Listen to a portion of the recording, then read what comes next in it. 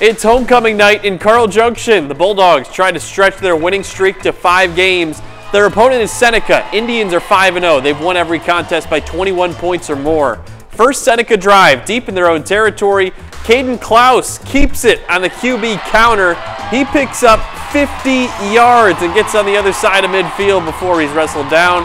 Couple plays later, Klaus again keeps it, goes right up the middle, and high steps his way into the end zone for a touchdown. Seneca leads 7-0. Next Indian possession, pinned deep again. Jet sweep handoff to Tyrone Harris. He makes a couple of defenders miss, and he's off to the races before he gets pushed out of bounds. Finally, that drive ends with another Seneca touchdown.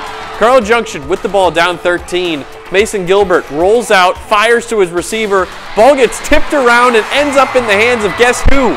Klaus. He gets the interception and returns it inside the 5-yard line. Seneca absolutely steamrolls Carl Junction 56-7 on the road. Indians improve to 6-0 on the season.